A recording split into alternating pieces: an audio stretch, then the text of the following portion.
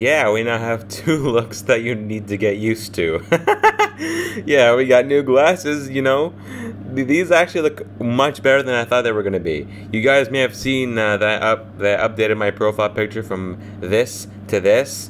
And yeah, I mean, I like the new look. I like the glasses. I think they look amazing. Apart from the fact that you can see my reflection a little bit, but you know, it's fine. It shows you that I'm recording the video and that you should keep watching. So with that being said, keep watching. So as of the making of this video, Inside Out 2 came out 11 days ago, and you guys can check out my review of Inside Out 2, but short summary, I thought it was an incredible movie. I would say it's on par with the first Inside Out in many ways, but if you like the first Inside Out, you're gonna love Inside Out 2. That was my conclusion. Everything is right with the world. But something changed in my head as I watched this movie absolutely tear it up in the box office, becoming the highest grossing movie of the year already, surpassing Dune 2 of all movies. Like, holy shit, that was an incredible thing for me to witness. But while all that was happening, I was thinking of something. Why did this movie get so successful? And I think I have the exact reason. And no, it's not just because it's a sequel to Inside Out, although that could probably be the case. It's not just because it's made by Pixar, one of the most loved animation studios of all time. No. The reason, the absolutely definitive reason why this movie made so much money is because of its marketing. I would say from the months of April to the release date of June 14th, this movie was marketed to hell. Like, you could scroll down your YouTube Shorts feed, your Instagram feed, and even your Twitter feed maybe. Yes, I'm still calling it Twitter. I will take that to my damn grave. But you can be scrolling down all the time, and you can be seeing clips of many things from Inside Out 2 before its release. Most notably, you can probably see Joy saying, "Delusional? Of course I'm delusional!" Yeah, that clip went viral for many reasons, but, you know, I still think it's kind of funny. But yeah, this movie was marketed to hell. Like, you could not go a second without noticing that this movie was coming out. And that does a lot to the brain. It does a lot to the mind. It tells you, like, maybe this movie is going to be good if they're pushing it this hard. Maybe I should go see it.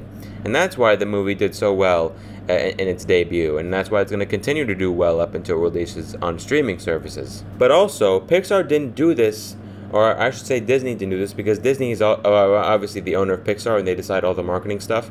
But they did not do this with Elemental. And I don't know why they did not do this with Elemental. Because Elemental, as we all know, was a pretty good movie. We thought that a movie about a fire girl and water boy could be very mediocre.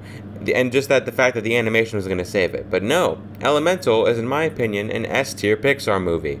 And it should be regarded as a modern classic, in my opinion. But I think the reason why Disney did not promote Elemental as much is probably because they did not have as much faith in it, maybe, because they're going more into the sequel route, unfortunately, and they don't want these biography movies, you know, movies that are basically a biography of the director, basically, because the director said that this is a very personal story to him. And apparently, Pete Docter, as we all know, one of the most highly regarded Pixar people, he said that now they want to make stories that are not just like, they're not personal stories of the directors. They want to make stories that, you know, are very relatable.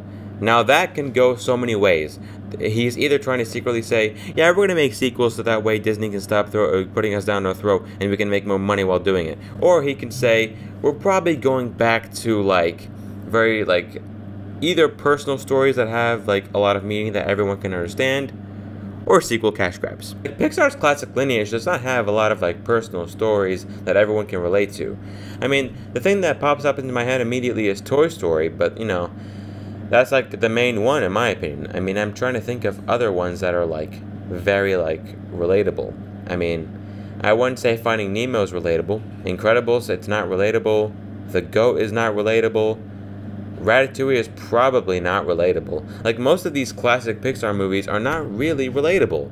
So I've, you know, I don't know why they don't want to go back to, like, these director biographies, because that's mainly what they did in the classic days.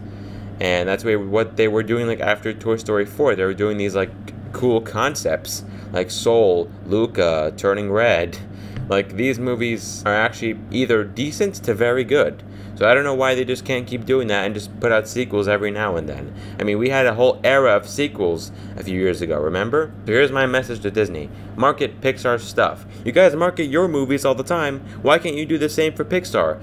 They clearly have given you all of their talent. They have some of the most amazing, most talented people. You can see it in their movies as you're watching them, that their talent is undeniable. And it should be said more and more that Pixar is the gold standard for animation and storytelling and animation. You can't deny it, bro.